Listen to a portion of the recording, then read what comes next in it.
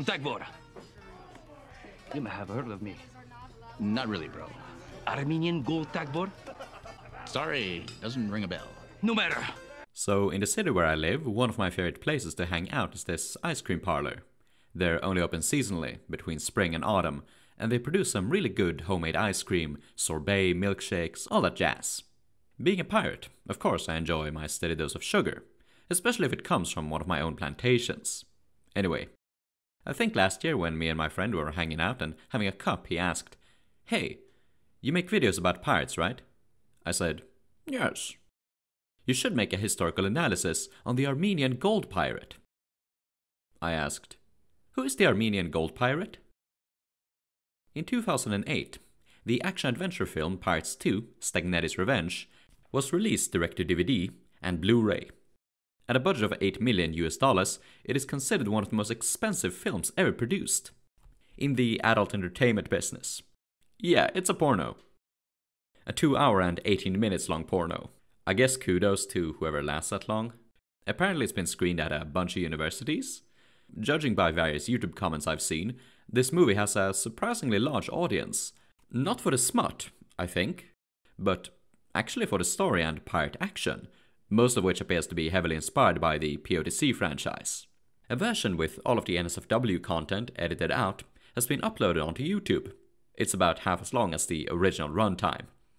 I guess you can check it out if the movie sounds of interest to you.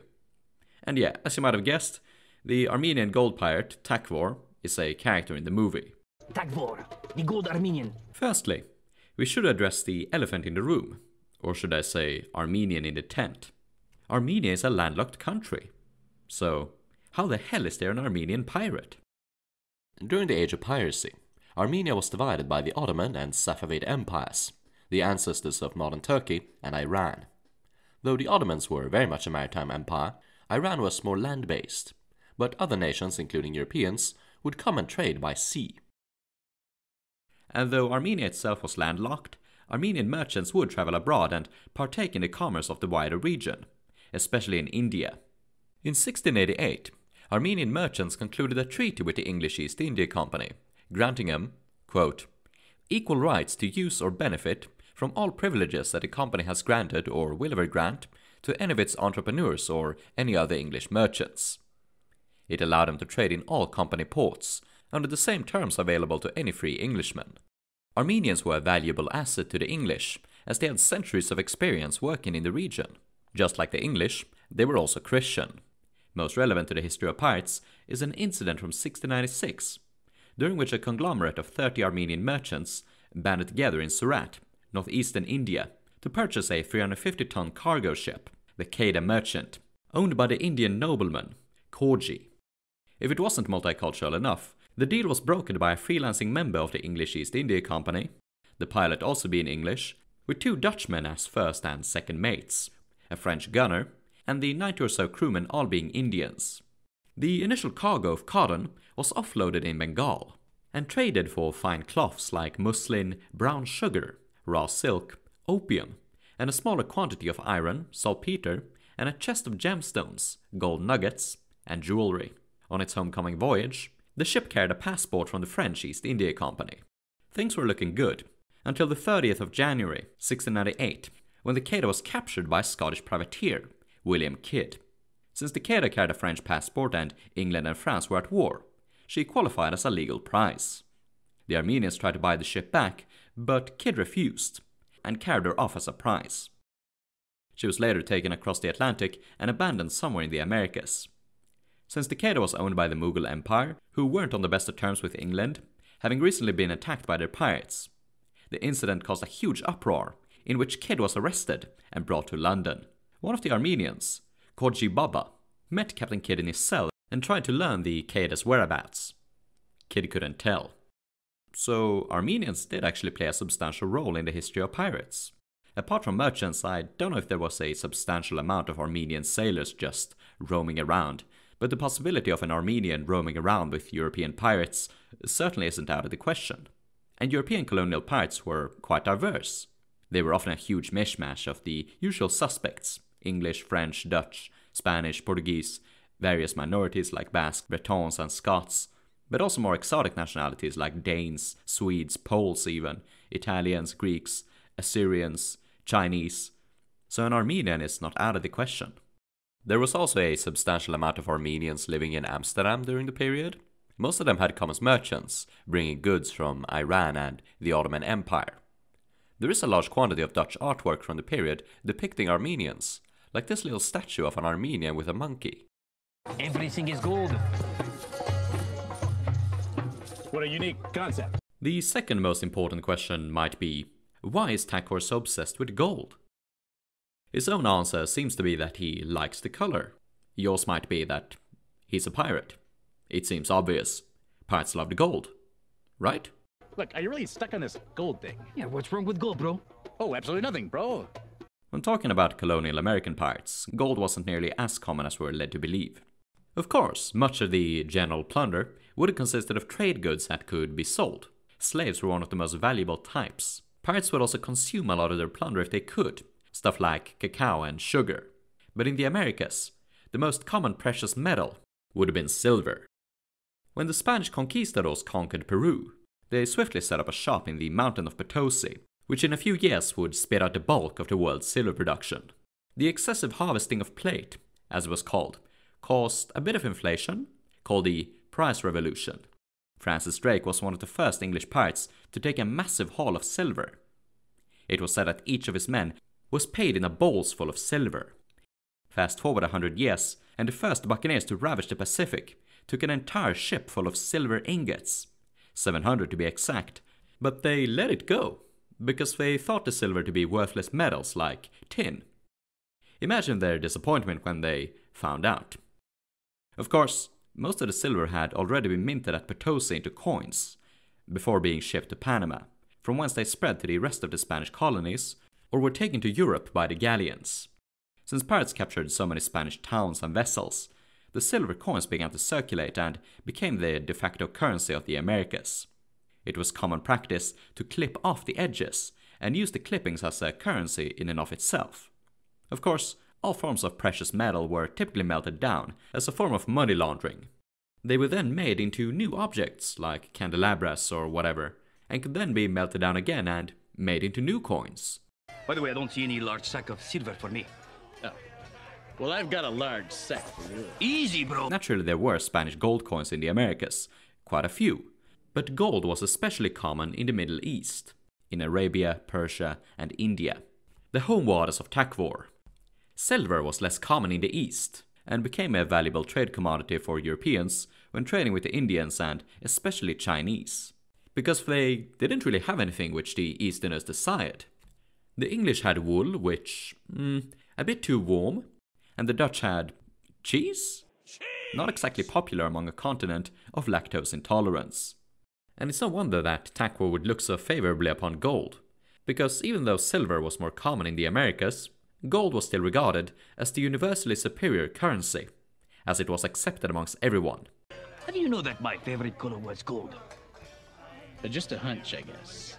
When we first meet Takvor, he is hosting a slave auction where he is auctioning out several women as sex slaves. Auctions were a common process used by pirates to buy and sell items. Aboard their own ships, certain items of plunder like jewelry, watches, clothing, and pets would be auctioned off by the quartermaster.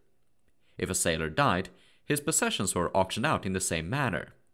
In port, privateers sold their captured prize ships at auction, going by the so-called inch-a-candle method. The auctioning lasted until a candle had been burned down to a mark on the candle. It is best explained through an anecdote. In 1659 in Port Royal, Jamaica, privateer Captain Morris Williams bought the prize Avispa for £120. After proclaiming his price, a mark was put an inch down from the top of the candle, which was then lit. When no higher bid was received until the flame burned down to the mark, the ship became his. And of course, slaves were sold at auctions. But most often it appears as though pirates sold their slaves and all plunder directly to a buyer. It doesn't seem as though they hosted their own slave auctions. All of the sex slaves sold by Takvor appear to be white. In the Muslim Barbary states, white Christians were enslaved and sold in this fashion. Maybe this is where Takvor got his merchandise from, being from a region controlled by Muslims, even though Armenians were Christian. It's not certain if all Christian pirates would have accepted this. Many pirates were vehemently opposed to the Barbary states and Islam, and used religious zealotry to support their own action against Arabia and India. Enslavement of white Christians was outlawed in the Western world. Of course, a lot of pirates didn't care, and there is some documentation of them keeping women as sex slaves aboard their ships. White Christians could also be indentured, a type of forced labor where a person is bound to a contract. They were often treated only marginally better than slaves, sometimes even worse. Some were kidnapped, some were indentured as a punishment for a crime, and some even sold themselves. The contract was seldom permanent, and some people really needed the money. A lot of Caribbean prostitutes were indentured criminals from Europe, having committed crimes such as bigamy. Treatment of indentured servants varied among pirates. Some had their own servants, others, when encountering a ship full of indentured women, would liberate them. And since these women were often criminals, they would get along pretty well. It has to be mentioned that a lot of prostitution was without a doubt enslavement, in every regard except maybe the legal, and oftentimes in that department as well. Bro. A little bit on Takvor's speech. He has a propensity for using the colloquial bro. Usage of this colloquial dates back to the 1830s, but simply because a certain date marked the first recorded use of a word doesn't mean it might have been used earlier in a more informal context. But it must be noted that bro was initially used either in a religious context or a familiar one, same as how you'd call your sister sis. The usage of bro, as we'd recognize it, did not seem to come about until the mid-20th century, when it was defined as a synonym for guy or fellow. You'd probably call someone a fellow in this context, but the English speech pattern of an 18th century Armenian may have been different. You're probably curious about Takvor's outfit. He wears a feathered tricorn hat with a bandana below wrapped around his head, a golden coat of some sort, a shirt below it, and his pants and shoes go unseen. He wears his sword in a baldric slung across the chest, and has several golden rings and golden teeth. Concerning his hat, the style is very much associated with pirates, but did not become popular until the rump end of the Pirate Age. Of course, we don't know when the movie is set exactly. It seems to be general 18th century. If you wanted to go for a historical Pirate Age, or 17th century style, going for a broad-brimmed hat, folded in some fashion, would have been more appropriate. But due to the vague time period, it can't really be called inaccurate. The bandana below his hat is very accurate. Kerchiefs, bandanas, etc.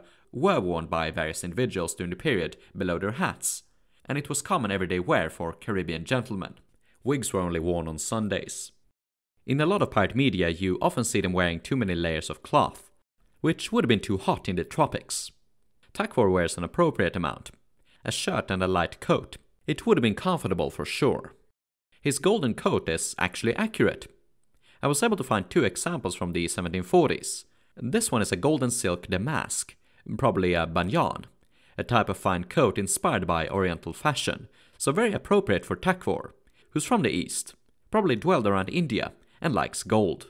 Pirates wearing their swords in a baldric has become the go-to style for Hollywood, but in the European sphere, baldrics stopped being used for anything but the heaviest of swords in the 1670s. Afterwards, you'd carry your cutlass or small sword simply from a belt. But Takvor's weapon of choice is a scimitar, very often a heavy cavalry weapon, so maybe his sword is heavy enough to warrant the use of a baldric. And if you look at 17th century illustrations of Barbary corsairs, they do wear large scimitars in a sort of baldric, albeit thinner than the baldric worn by Takvor. The scimitar was of course a favoured weapon in the East, and were picked up by a few pirates.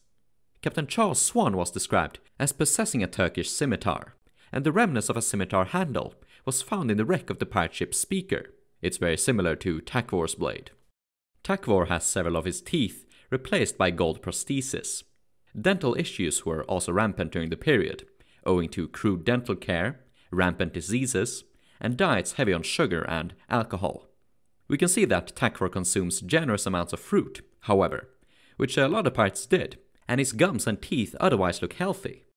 So maybe he's been able to avoid the scurvy. Anyway, gold teeth existed in the period.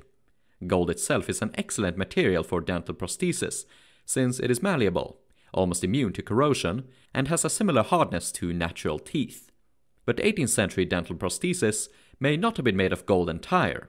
You could also have porcelain teeth mounted on a gold base, or even false teeth, made from the bones of sheep, walrus, elephant, or you could even have actual human teeth from other humans. After a battle, it was common for looters to roam around their bodies and extract their teeth. For decades after the Battle of Waterloo, dentists advertised dentures made of Waterloo teeth. Pretty morbid. Moving on to his rings. I've previously been critical of pirates wearing rings, as there is some secondary literature critiquing it. But since then I've encountered instances where a pirate captain, John Phillips, was documented by a witness as wearing 2 gold rings. Though it may still be true that rings are dangerous when working the ship itself, something which Takvor probably never does. So all in all, Takvor's outfit actually seems pretty authentic to the period, while still managing to portray a unique character. Of course, we never see his feet, and if he's equipped with these stereotypical Hollywood pirate boots. A similar sort of boots were fashionable among soldiers, officers and gentlemen in the early and mid-17th century. A few buccaneers might have worn them, but they faded out of usage in favor of the more practical shoe. The Spanish would continue to wear these similar stirrup hose. Boots were worn by fishermen or sailors in a storm, by horsemen as riding equipment, and soldiers wore gaiters, which are sometimes confused for boots. Shoes and stockings were the most practical. It was also common to go barefoot, especially on land, but when Takvor jumps to the ground, it produces a sound as if he's wearing something heavy-soled. It'll be my pleasure to have you as my guest of honor. Come into my solid gold tent palace. There will be girls, meat, and rum, matey bro. It would be my pleasure, sir. Takvor makes his abode in a tent. Now, did pirates ever live in tents? Aboard a ship, it was very common to stretch out a sailcloth into a pavilion, in order to provide shade against the tropical onslaught of brother sun. The sails could certainly be carried ashore and stretched into tents, as was documented. They were often used as habitats for craftsmen or to isolate the sickly. It was just as common, or sometimes even more common, to construct crude huts from locally foraged materials, light wood, and palm leaves for roofing. So what kind of furniture would pirates have inside of their tents? Takvor seems to have a lot of pillows, gold items like an incense burner, precious cloths and carpets. He also has a Buddha statue and a throne. Fine cloths and items made from such cloths were excellent plunder, because their weight to price ratio was very good. They could additionally be used to make clothes, to repair sails, and yeah, I guess you could use it as furniture. Pirates prefer to throw anything unnecessary and heavy overboard, including furniture. One group of pirates were described as jettisoning books and sleeping on the bare deck. Others had simple bedding, like a blanket or maybe a hammock. Pirate Captain Ned Lowe was described as having only chairs in his cabin. And Captain Jeremiah Coughlin had nothing at all, but would roll out a carpet for his guests to sit on. Common furniture would probably have been sea chests, a sailor's personal inventory in which they kept their private money, spare clothes, and souvenirs of all sorts. It could be used as a table or a seat. Aside from treating his guests to, female company, Takvor is also generous with fruits. I can see grapes, pineapple, oranges, and watermelon. Pineapples and oranges were grown in the Caribbean and often looted and devoured by pirates and soldiers. And grapes could be found growing in the wild. All of them looked pretty much the same as today, but watermelons were completely different. The fruit we know and love today is the result of generations of selective breeding, a bit like the von Habsburgs. In the 17th and 18th centuries, most of the flesh was white, difficult to open, and bitter instead of sweet. Takvor also seems to offer hookahs from which to smoke opium. Opium was quite uncommon in the New World, where tobacco was much more abundant and smoked by pretty much everyone, especially pirates. However, opium was the name of the game in the Orient, being a very popular trade commodity, and often stolen by pirates. But it's not well documented how often they smoked it themselves, instead of selling it. The drug was seen as foreign in the West, and would never attain the same attraction as sugar, tobacco, tea, or coffee. Ever since the Crusades, when opium first arrived in Europe, it was diluted with alcohol and consumed as laudanum, for medicinal purposes. For an Armenian like Takvor, however, opium wouldn't be so strange, and it shouldn't be surprising to see him offering it to his guests.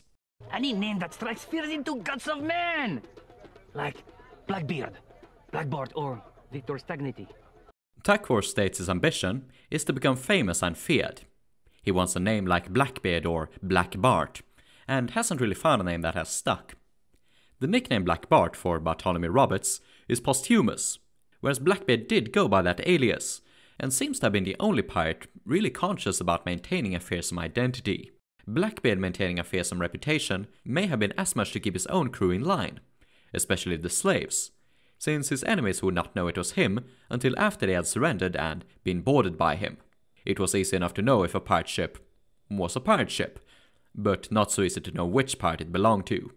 Contrary to popular belief, most pirates did not have iconic famous flags, which you'd immediately recognize as uniquely theirs. He did benefit from pirates overall being feared, and it seems as though this was his primary concern, rather than him specifically being an infamous figure. When members of Samuel Bellamy's crew were taken to trial and hanged in Boston, Blackbeard made a point of attacking Bostoners' ships as a form of punishment, and to maintain the fearsome reputation of pirates. What do you think about Goldbeard or Goldbart? Goldbeard. Sounds like a rabbi pirate. Now let's have some women. Of course, Pirates 2 Stagnetti's Revenge is a porn movie, and Takvor invites his guests to partake in an orgy. Did pirates ever engage in such activities? When talking about sex in history, old times are often viewed as restrictive or prude, which was not really the case in the 17th century, when it was more akin to our modern sexual views than you might be led to believe. Both in the upper and lower classes, people engaged in premarital sex, had hookups, affairs, lovers, and prostitution was prevalent. The sexual tendencies of the period can be observed through some of the language found in dictionaries and various documents. Here's a select few. Bundling, refer to intimate cuddling. Clip and kiss, common euphemism for sex. Blow off the ground sills. Quote, to lie with a woman on the floor or stairs. Unquote. Buttered bun. Quote, lying with a woman that has just been lain with by another man. Sexually transmitted diseases were a huge problem in this period, especially syphilis, which caused blisters and even severe deformations. A pirate was likelier to lose an eye thanks to syphilis or smallpox. Indeed, it was very common for people to wear these black patches to cover up syphilis marks. One of the most common cures against syphilis was to pump a syringe full of mercury up your urethra. Yummy yummy. There were ways to protect yourself against STDs. The French, of course, produced and exported condoms made from sheep intestines.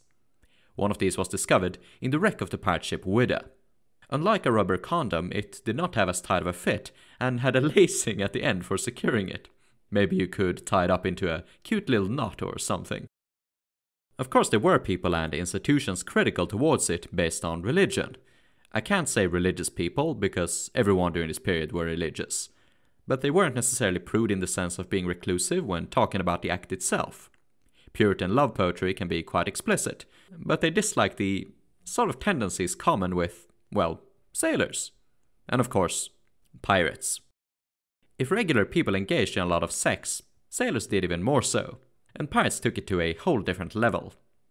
It was no doubt common for them to enjoy the occasional buttered bun, as two sailors would often sign a matelage, making them share all of their possessions, women often included. And then there are descriptions of their various depravities, paying women a small fortune just to see them naked, using lit candles as sex toys. Yeah, Takvor hosting an orgy in his tent is definitely within reasonable limits. Sadly, I was unable to view any of the sex scenes myself, so I can't really make a historical analysis of them. I tried to acquire the movie from my usual source, the, well, how should you say it, the Cove of Buccaneers, but I wasn't able to get it. There weren't enough, people who put seeds in the ground. And showing porn on YouTube would probably have ended up in me being demonetized. So if you want to see more historical porno analysis in the future, maybe I'll get a Pornhub account, or maybe even an OnlyFans.